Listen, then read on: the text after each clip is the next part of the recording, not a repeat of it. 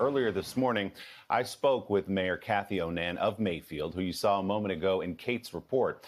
I began by asking the mayor about the rescue and recovery efforts and whether she still has hope to find people alive. There's always hope. We hope for a miracle. We hope for miracles in the days to come. But right now, what we hope for is that our surviving people are warm and cared for and have a place to shelter. Tell me about your own experience, if you would, Mayor O'Nan, as you woke up on Saturday morning. I know you spent the night Friday night at the fire station with a lot of your residents there in Mayfield. What did you see with your own eyes as that sun came up yesterday? Not what I ever wanted to see in my entire life. We could see across the street to one of the banks that has been heavily damaged throughout the night, and then our courthouse is right across the block from City Hall complex. And we knew the damage to those buildings, but that was all we could see. And I remember walking out at 6:15 yesterday morning, and it was just the most heartbreaking thing I've seen. I hope to never see anything like that again. What I did see, though, and I've seen them pop up all over town as I drove around yesterday, the flag, the American flag from our fire station number 1, was damaged in the rubble across the street from the bank. I got the flag, I walked across the street, I picked up the flag, and I handed it to 2 of our firefighters, who immediately began to fold it in such that ceremonial, beautiful pattern. And I thought, here we are standing in this rubble, and one of the most important things to us is being so tenderly taken care of.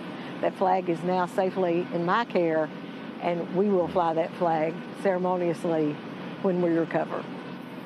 You take those little glimmers of hope, don't you? It says so much about your community. Obviously, Mayor O'Nan, this is a Sunday morning. Some of those churches were destroyed in your town. Christmas is just here around the corner. What's giving you and your community some of that hope you talked about a minute ago?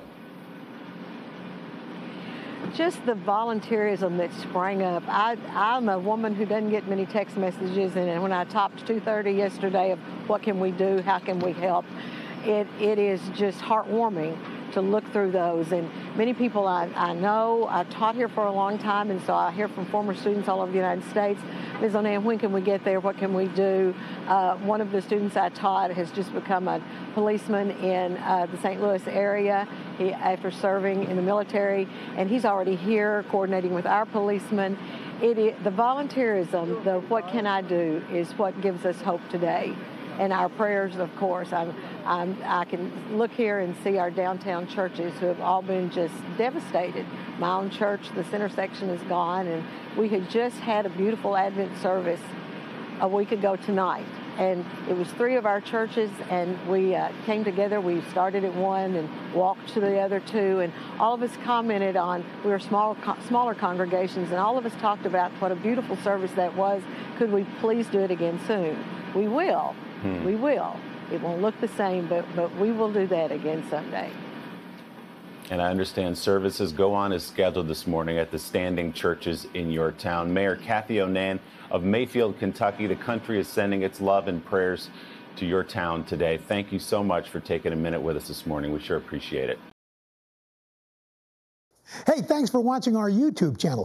Find your favorite recipes, celebrity interviews, uplifting stories, shop our favorite deals, and so much more with the Today app. Download it now.